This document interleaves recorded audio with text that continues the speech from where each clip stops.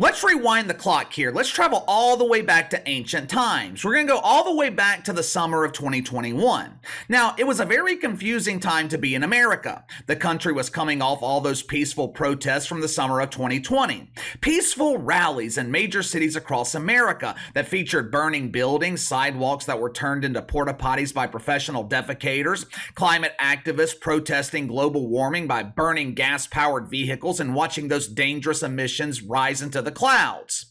During the summer of 2021, deacons at Woke United Methodist, they were trying to implement change. Hope and change. Yes, we can. Men were becoming women. Some parents were taking their children to drag shows instead of drag races. Corporate America was baptized and born again, dedicating their companies to fighting the good fight and preaching the good word. The NBA embraced mythical racism. The NHL embraced the pride. A young Dylan Mulvaney was working hard to save money to film and document their journey of becoming a woman.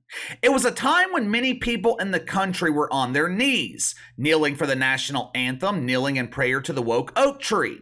Corporations, they were looking to take advantage of what they thought was the new populist movement. Corporations like Victoria's Secret. The company was started in 1977 by a man named Roy Raymond. Now, Roy started the company because he was embarrassed to walk into department stores to buy his wife lingerie. Now, he eventually sold the company for $7 million. Fast forward a few years later, Victoria's Secret is worth several billion dollars, and Roy Raymond jumps off the Golden Gate Bridge. True story. Now, for decades, Victoria's Secret, it was the brand known for promoting beautiful, sexy women. The Victoria's Secret Angels became household names. Heidi Klum, Gisele Bündchen, Tyra Banks, Miranda Kerr. Now, what do all of these women have in common? Men enjoy looking at them in lingerie. Unless you're a regular patron of Club Shay Shay, of course. In that case, you prefer looking at Tom Brady over Gisele Bündchen. Now, for decades, Victoria's Secret was a trend-setting brand. And during the summer of 2021, they were looking to take advantage of another trend. They took a look at their board of directors and noticed they had a very serious problem. Oh my, we lack diversity! We must rectify this situation immediately! They replaced the toxic masculinity on their board of directors with women who identify as feminist. You know, because feminists, they are known for knowing exactly what men want. They also launched an exciting new marketing campaign. Those sexy angels modeling those bras and panties, gone. The fantasy bra, which was decorated with diamonds and gems and was designed to support the real gems that it covered, gone. There would be no more beautiful women. There would be no more sexy models at Victoria's Secret. No, no, no, no, no, no. Men don't want to look at beautiful women. This is the era of body positivity. Men want to see sexy women like the Lizzo sitting on the beach outside of their natural oceanic habitat modeling a precious thong bikini. Ooh, sissy. I'm assuming that Victoria's Secret thought that grown men dreamed about going back in time to the days when they were prepubescent boys, because that is the only reason I can think of that makes sense for their decision to hire Megan Rapinoe to be the face of the new and improved Victoria's Secret.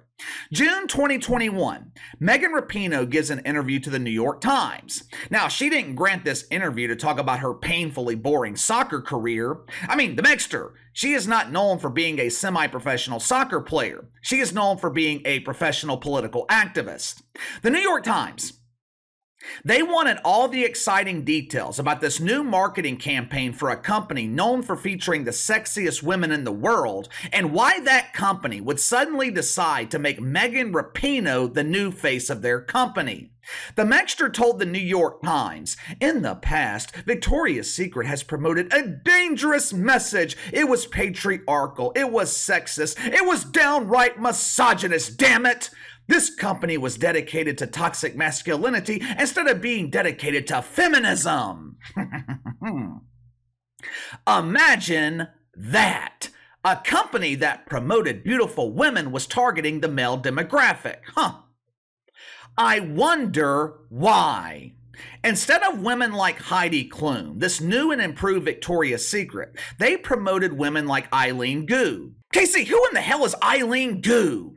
Longtime subscribers of this channel, you guys might remember Eileen. She is the young woman who was born and raised in the San Francisco Bay Area who decided to represent China in the 2020 Olympics. Why did she do that? Because she could not stand America. Ooh, that's sexy. Now, to be honest with you, I think Eileen Gu was actually onto something. I think she was ahead of her time. All these athletes who complain about America, let's have all of them represent other countries in the Olympics. Matter of fact, why don't they go live there too? I wish Gwen Berry and Megan Rapinoe had the same level of dedication as Eileen Gu. Victoria's Secret, they also hired Paloma El Cesar. Why? Diversity, damn it! They hired Paloma to show that Victoria's Secret was dedicated to inclusion. All of those young, aspiring Lizzos, they need representation too. The company also hired Valentina Sampaio. Now, don't let the lipstick fool you. Growing up as a child, Valentina was described using he/him pronouns. Over the past couple of years, the company has taken inclusivity to a new level. They have really been listening to the advice of Megan Rapinoe. Recently, Victoria's Secret organized a fashion show. Watch it for yourself.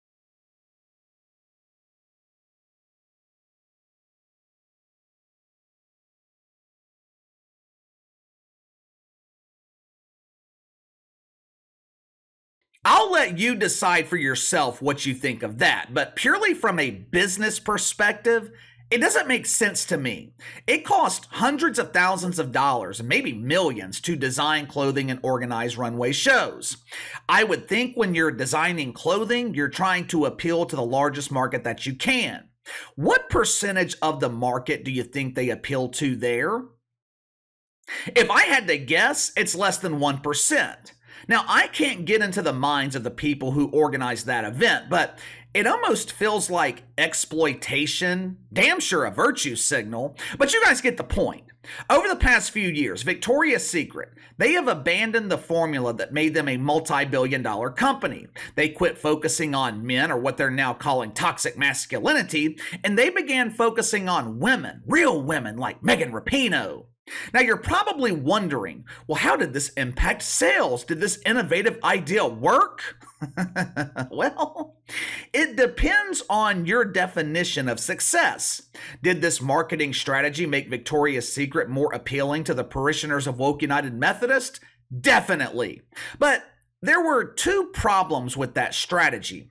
One, members of Woke United Methodist, they make up a very small portion of the overall population. And two, those identifiers, they don't buy or wear Victoria's Secret. They don't wear lingerie. Before this campaign fully launched in 2021, Victoria's Secret, they did $7.5 billion in sales. Billion.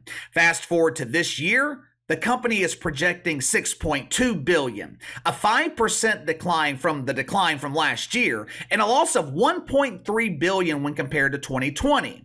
Now, who would have thought that a board of directors made up of feminists and the brilliant mind of Megan Rapinoe would have absolutely no idea what real men want? This woke marketing campaign, it has been such a huge embarrassing failure that Victoria's Secret, they have decided to abandon it altogether. Translation, they fired Megan Rapinoe. According to Fox Business, the company is going back to the basics. Now, you might be wondering, why did they go with this direction to begin with? According to Fox Business, Victoria's Secret, they received favorable reviews on the internet with their woke marketing campaign. But those favorable reviews, they didn't translate into sales. Where have I heard this strategy before? Where have I heard about a company making business decisions based on the reactions they receive on Twitter? Oh yeah, the worldwide leader in woke, ESPN. How has that worked out for ESPN over the past 5 or 10 years? Ratings are in the pooper. Network has not created a new star in the past 10 years. They were so desperate for star power, they went and broke the bank for Pat McAfee. And to the surprise of no one, Pat McAfee can't even save ESPN. This is what happens when you neglect your customer base. This is what happens when you cater to the shit fucks and you neglect the people that pay your salary. I don't need an education from Wharton Business School to know that this marketing strategy from Victoria's Secret would end in huge embarrassing failure. You know why Playboy featured unclothed women instead of dudes?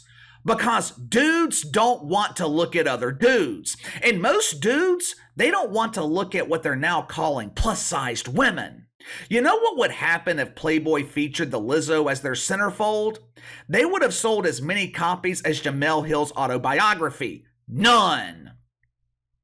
It is abundantly clear at this point that Megan Rapinoe absolutely destroys everything that she's involved with. Remember that marketing campaign with Subway 2 or 3 years ago? I believe it launched right before the Olympics.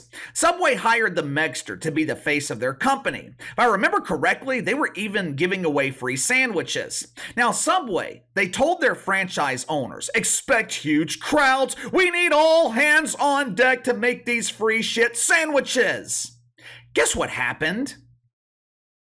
No one showed up to Subway that day. Sales were tanking so fast that franchise owners, they begged corporate to distance the company from Megan Rapinoe. She destroyed Victoria's Secret. She destroyed the U.S. women's team in soccer. Megan Rapinoe, she would chastise teammates who refused to kneel for the national anthem. She completely divided that locker room. Her crowning achievement was winning the battle for equal pay, which guaranteed that players would receive money they haven't earned and completely deprived them of their motivation to get better.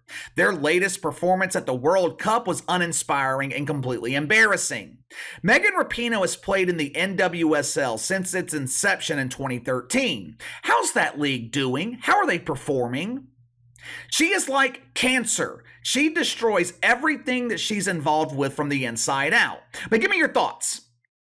After 2 years of declining sales and after their business relationship with the Megster destroyed the company brand, Victoria's Secret, they part ways with Megan Rapinoe and Woke United Methodist for that matter. Subway, Victoria's Secret, the NWSL, the U.S. women's soccer team. Does Megan Rapinoe destroy everything that she's involved with? You let me know. Sound off in the comments below. Like, subscribe, share the video. I appreciate every one of you guys and your support. Best way to contact me is by email at btlkc84@gmail.com, KC_BTL84 on Twitter. I'll see you guys later.